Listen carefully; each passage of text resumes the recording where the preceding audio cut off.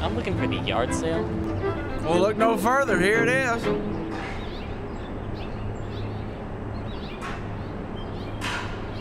Are you sure? Yep, this is the place.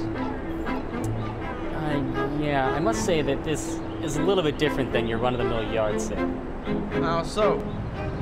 I hope you don't mind me asking this, but for this to be a proper yard sale, shouldn't you be selling a bunch of different things? I mean, at least in my experience, that's how it's always been done.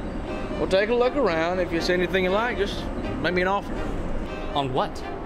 Anything you find of interest. Maybe you don't understand. I'm looking for the yard sale. You know, the place with all the curios and the bric-a-brac neatly set out on things so that the public can come by and shop for stuff? Like, do you have any old auto parts for sale? No. How about clothing?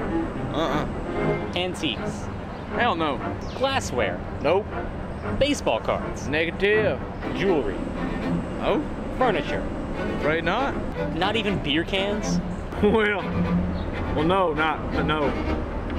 Kitchen utensils. You must have some old kitchen utensils like bottle openers, cheese cutters, bamboo steamers, ginsu knives. Surely you must have an old collection of ginsu knives. Right not. Well, then what exactly are you selling? The yard. Come on. What?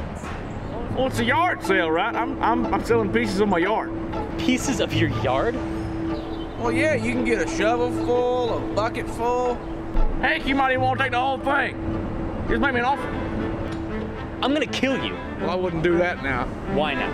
Well, then you wouldn't be able to come back tomorrow for the flea market. I'm gonna have some dandy deals on those little insects. What the?